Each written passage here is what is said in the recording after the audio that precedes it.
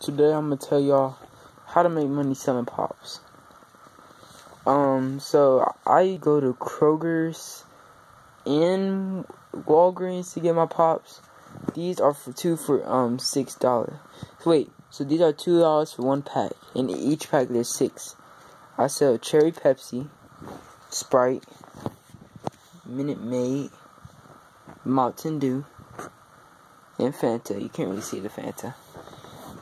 And yeah, so I made about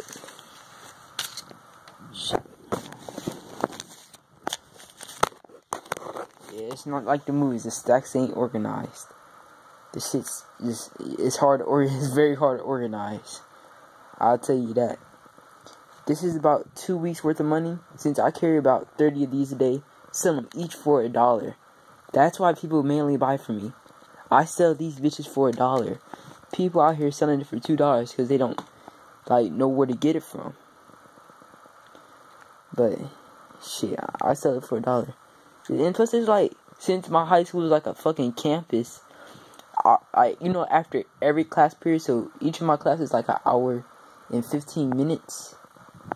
So after that, we'll you have to go outside and go to another building just to get to your other class. So that's plenty of opportunities right there just by going outside and walking to your next class. So this is 2 weeks worth of money. Okay, so right now I'm on my 3rd week of hustling. Sorry about the quality. So this is what I have this week so far. So today is Wednesday, and I have this much so far. If I say so myself, I think it's pretty good. Because I sell about 30 pops a day. So when I go to the store, sometimes it'd be $2.50 for 6 of these. For 1, 2, 3, 4, 5, 6.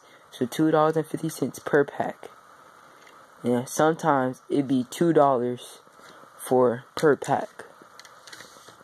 Okay.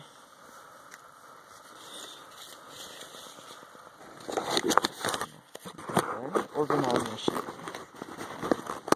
So yeah, this is how I make money selling pops and shit. And I don't even sell candy. I don't sell candy at all. I just sell pops and juices like Minute Maid. And the only reason that people like these besides the cans is that these actually have a lid. Alright, y'all. Well, thank you for watching my video and shit. I just came here to spread the word. Alright, peace out. And no, this ain't my mom's rent money either, nigga.